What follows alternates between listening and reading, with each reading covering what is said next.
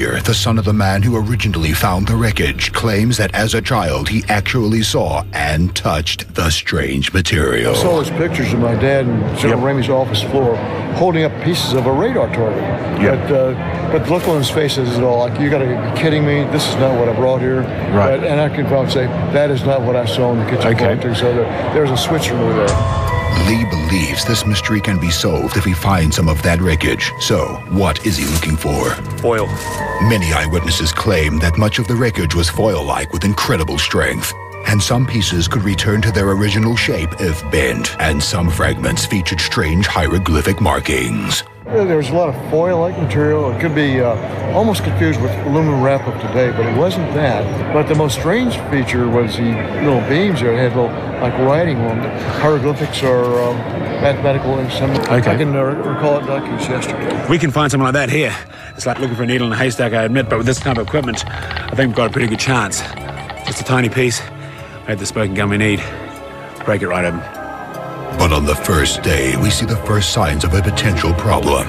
That foil will mess their readings. Well, that one could, but you shouldn't be in that zone. You should be over there on multi-zone. Yeah, but as you say, this has got a 2-metre radius. I'm 2 metres over here and I'm reading. We'll work away from him. Work at least 2 metres away from him. There's just too much foil around here for this machine to work properly. That's my only issue, the whole thing. Can we talk about this later?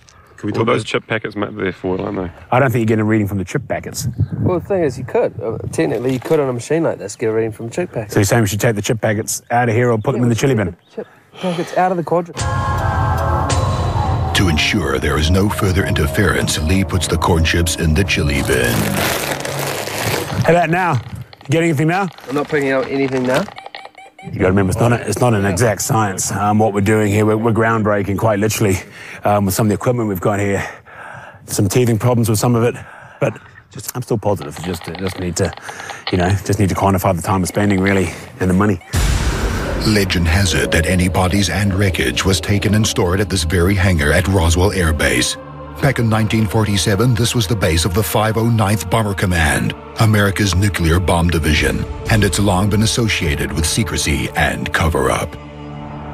Corporal Bill West Jr. was on guard duty at Hangar 84 on the night of July 7th, 1947. He claimed to have seen the bodies.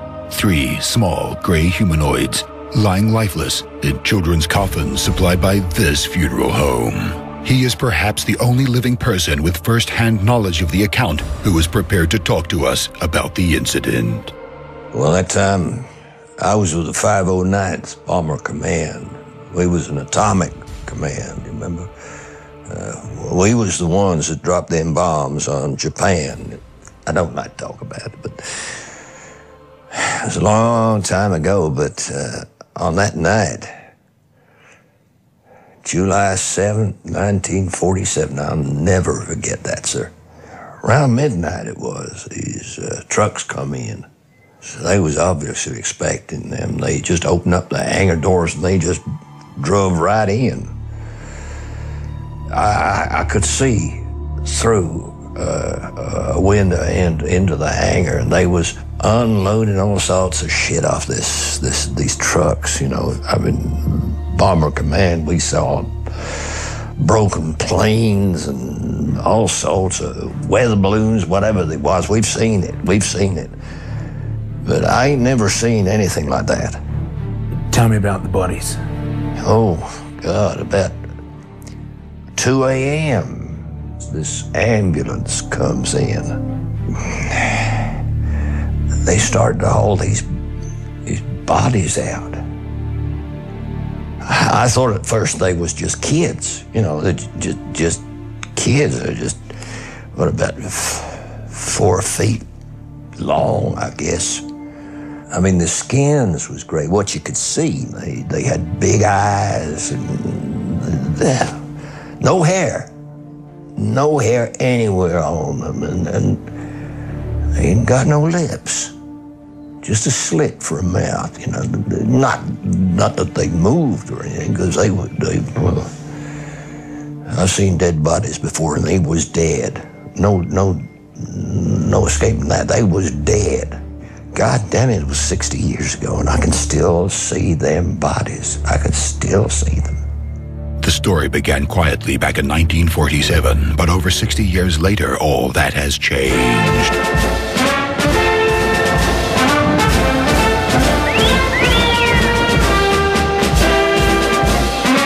This is the annual UFO Festival here in Roswell. You know, regardless of what you think happened back here in 1947, it's pretty much become the unofficial capital of the UFO empire, making it a pretty good place to do a documentary on aliens and things like that.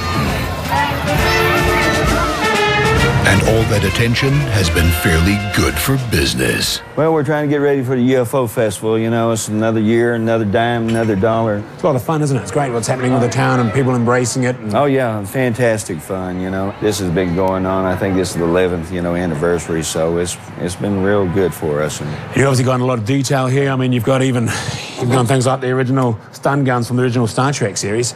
I mean, that's really a stapler. Oh, yeah. You're right. That's probably what you're using to put all those up. Oh, yeah. All the stuff.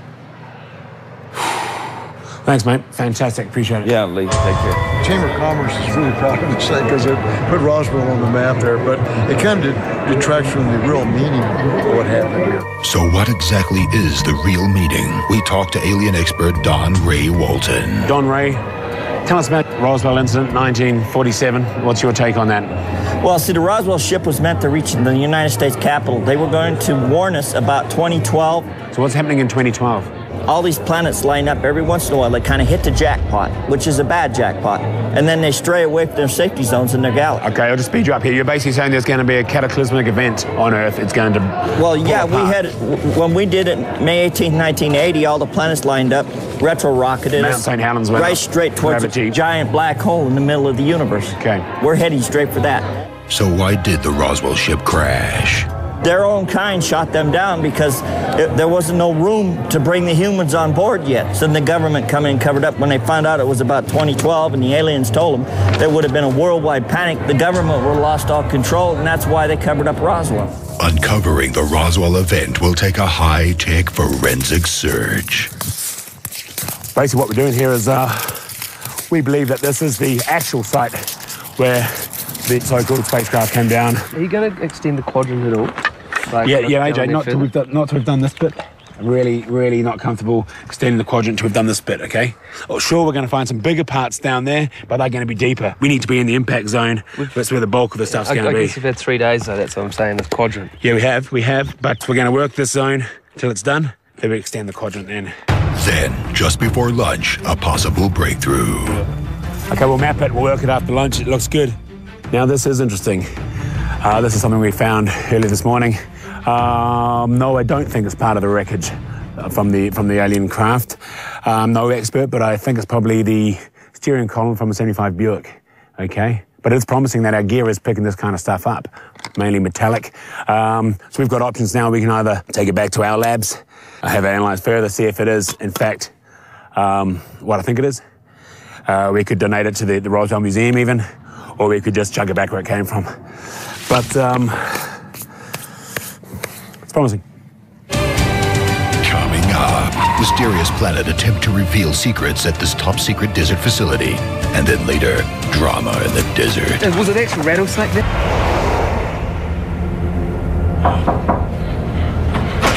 Oh, hey, mate, come on in. Yeah. So just a bit of an issue. Yes. I'm pretty sure I ordered the king size. Oh, yes, this is a king size bed, sir. No, mini bar. Oh, they only really come in the one size, sir. That's why they're called mini bars. Really? Okay. Okay, thanks, mate. Thank you. Have your work. Thank you. The infamous Roswell incident. Legend has it that any bodies and wreckage was taken and stored at this very hangar at Roswell Air Base, and it was from here that many eyewitnesses claim to have seen strange wreckage and even bodies. We're standing right outside Hangar 84, legendary Hangar 84, where many people claim alien wreckage was brought in 1947. Where did it go then? Has there been a cover-up, and by who? U.S. military in that. They're rhetorical questions. I don't expect you to answer those. I'm going to answer those as the program progresses. By the end of it, we'll know that.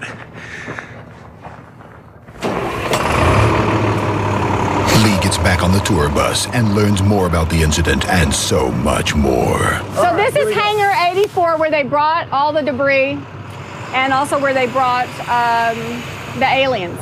Demi Moore was born here in 1962.